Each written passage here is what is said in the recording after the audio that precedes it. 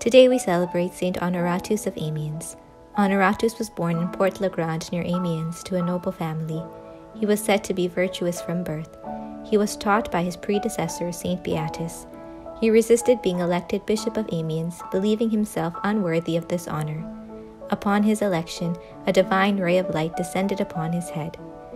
When it was known in his hometown that he had been proclaimed bishop, his former maid, who was baking bread for the family, refused to believe that he had been elevated to such a position.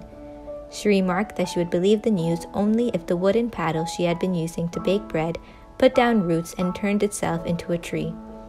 When Honoratus placed it into the ground, it was transformed into a mulberry tree that gave flowers and fruit. On one occasion during Mass, as Honoratus was holding the host at the consecration, he experienced a vision of the hand of Christ holding the host at that very same moment. Following his death, the body of Honoratus had been brought temporarily for veneration in a church in Amiens. On the day that the relic was to be returned to the cathedral, those present saw the corpus of a crucifix in the church fully bowed towards the saint's body as it was being carried out. Honoratus is the patron saint of bakers and confectioners and is celebrated on May 16th.